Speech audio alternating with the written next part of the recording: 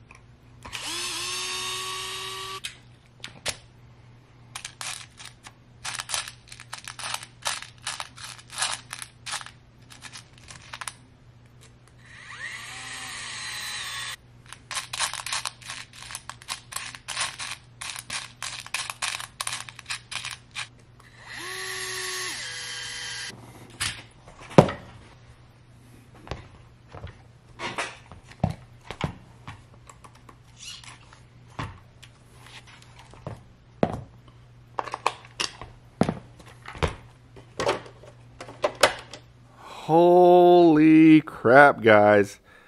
It got real fast. I'm sitting there rushing to get my Stampede ready for the snow, and it came down even more, which makes it even more awesome. Oh, we're about to go ripping. All right, I just got done trying to get my truck defrosted. Now the situation is the remote to run the Stampede is actually in there, and the tailgate won't come down. It's frozen shut. So we're gonna drive around, see if that loosens it up a little bit. Dang it.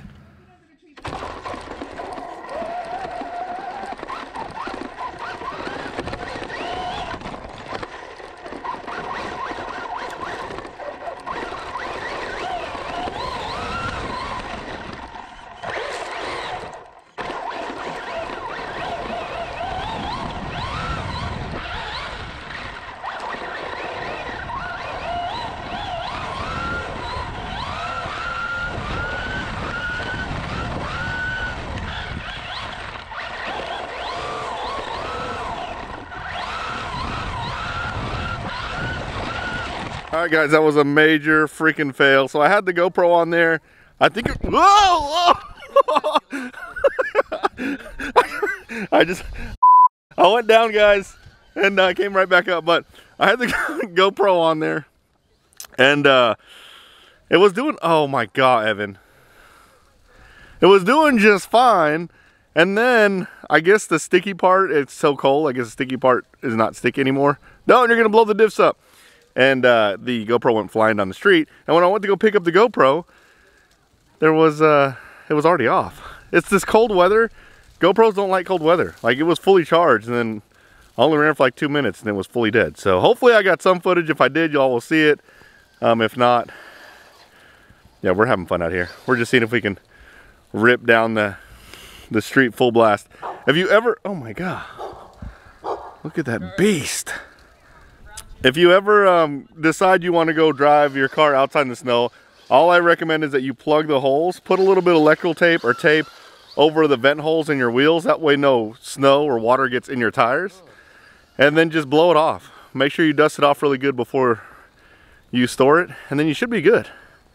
So this is the same car that I drove on the beach, so it's kind of ready for, it already had the vent holes plugged up. Dang, Ev, do a stunt for us. Go full throttle and then do a 360 and keep going full throttle. Ready? Oh yeah, that's a good one. Right into the. That's a good trick, right, Dad? You might need to come down the. You got to go up that way and come down the street. All right, go, F. Oh, he's gonna hit a mailbox. Oh, that was sad. That was kind of sad. That was really sad. Yeah, that was weak sauce, bud.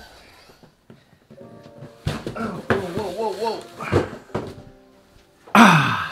What is up, guys? My name is Mark Santamaria. Welcome back to the channel. Welcome back to RC Vlog. I know that was a really long intro.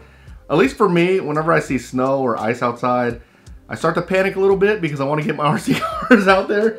So we just started shooting some stuff, so sorry about that. I hope you enjoyed it.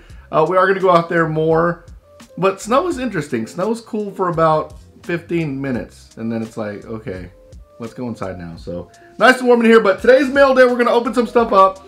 Before we start opening up boxes, I did want to read this card. I got this card not that long ago. And I was so excited about it. I actually didn't even wait for the video to read this one. I just had to open it. So this is from a friend, Donnie. And Donnie pits with us at some of the big races. Him and his dad. It's a great father-son duo. They go to races. Donnie's a younger kid, running sportsman, but just like Evan, I'm sure it's going to click one day. But he just wanted to thank me for letting him and his dad pit with us at SICK, because it was a great view where we were at. And he wanted to thank me for all the food that we provided. So big shout out to Donnie. I'm super excited to see how he does, but check this out. He drew my Truggy. Oh man, that's freaking awesome. He even put my paint scheme on there. But big shout out to Donnie. Donnie and Stuart, you guys are freaking awesome, and you were always welcome to pit for us at big races. So you know the drill. Shoot me a message and we'll get you in there. Alright, let's open up packages. We're gonna open up these big ones first. I already know what's in these big ones, obviously. I actually ordered this stuff. But there are some new things in these big ones that you gotta see. As soon as I show you the first product, you're gonna know where it's from. Am I too dark? Alright, here we go. Oh, this is actually the one that I wanted. So, bam! We got the new Proline Truggy Convicts. I know what you're thinking. Oh, it's just tires. This is a big deal, though. It's been a while since Proline released a brand new Truggy tire. I think the last one was the Buckshot. And for Truggy tires, my only options were Buckshots or Hole Shots, which I like Hole Shots better, but they wear a little bit fast. These are the new Convict tire pattern. You can kind of see it. I'll put a link in the description below. But these just released, and I think this is going to be the new Truggy tire standard. I think I'm going to run it everywhere. So I got a whole bunch of sets of these. M3. I think M3 is the best universal compound. So big old box of the M3 Convicts for truck. Let's see what's in this one. Alright, what's in this one? It just has all the wheels. So I've ordered a whole bunch of wheels, obviously for my Truggy tires. And then M3 Hole Shot. So the reason why I ordered a whole bunch of M3 Hole Shots, because the next upcoming races, I think the M3 Hole Shot is going to be the tire to run. They're in arenas where it's kind of loamy. And on all these races, I usually always go back to Hole Shots for some reason. So to me, the best universal all-around tire to run at these huge races are M3 Hole Shots. The only time you want to maybe transition off of this is if it starts to groove up and there becomes a lot of traction. You might want to go to a slide lock, but if it's loamy, and usually the way this arena dirt is, it's a little bit soft and loamy. So M3 Hole Shots are freaking awesome. So I ordered a whole bunch of these for the upcoming races, PNB, Silver State. Yeah, we're gonna need it, especially since Evan's doing a lot of racing too. All right, those are the big boxes. We're gonna put the big boxes up, and then we're gonna do the overhead cam so you guys can see what's in these small boxes.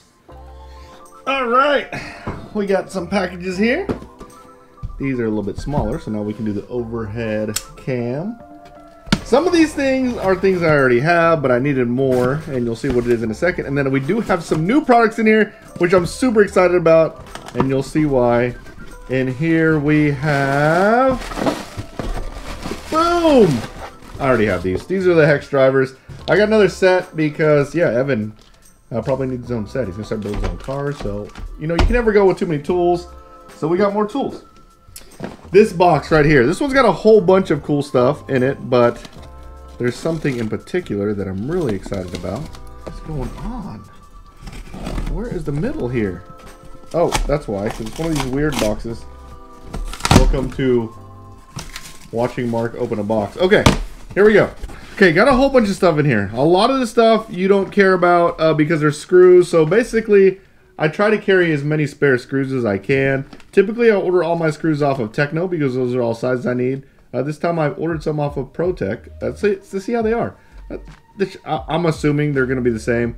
And then I ordered some replacement tips, but that's not what we care about. Oh, look, we got a temp gun. Forgot I saw that in there. This is what we're excited about. Boom! The new ProTech Lipo. So ProTech just released a new line of Lipo batteries. And these are going to be for my short course. So short course is kind of blowing up my area. A lot more people are running short course. And I need new batteries. So before I was actually running the Traxxas 7600 batteries in my short course. And the problem isn't with the battery. The problem is with the connector. Because Traxxas has that proprietary connector, I didn't feel good about switching out the connector. But I feel like the Traxxas connector might not be able to pull the amount of amps or volts or power out of them. I've had a couple of connectors go bad. Maybe they were just old connectors. But I want to run the same connectors I do with my e-buggy, which these are going to be able to run the same connectors. These are 5mm bullets, and I'm going to run XT90s on it. So the reason why this battery is awesome is not only because it's new, but this is the 9600 milliamp battery. So you might be asking, why would you ever need a 9600 milliamp battery in short course? It's because some of the short course places you go to, or some of the tracks that race short course, actually run 10-minute mains. And I think you need at least 7,000 to run 10 minutes.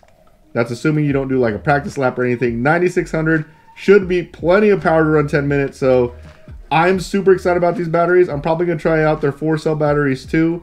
But the new ProTech line of batteries, super cool. I'll put a link in the description below for them. This is like the mother of all short course batteries. Oh man, I'm so excited. Okay, moving on. That was the big main thing I had in here. There was something else in here I want to show you guys. Oh, those are charging leads. This guy right here. I need this. I thought I needed this for my Nitro Truggy. This switch is awesome because it has built-in Lipo cutoff. And it's just cool. I mean, it looks freaking cool. I ended up putting another switch in my e-Truggy, my Nitro Truggy, because it looked really, really cool. But I regret doing it, and I'll show you why whenever I do the reveal on my Nitro Truggy. That's coming really soon, so make sure you turn on the notification bell and subscribe to my channel, because my Nitro Truggy reveal is coming super soon. But I'm going to continue to run these switches instead, because you'll see why whenever I show you my Nitro Truggy. Other than that, nothing else really in here. So that's pretty much it. That's mail day. This all screws, charge connectors, new ProTech Lipos. Oh man, I'm so excited to kick some butt in short course. Yes, Evan will probably run short course too, because he's been wanting to build one, so it'll be fun for us to both run e-bike short course. That'd be awesome.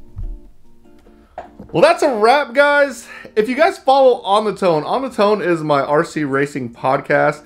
Go find us on Facebook. I'll put a link in the description. I'm going live tonight. If you want to hang out live, I'm going live tonight on The Tone.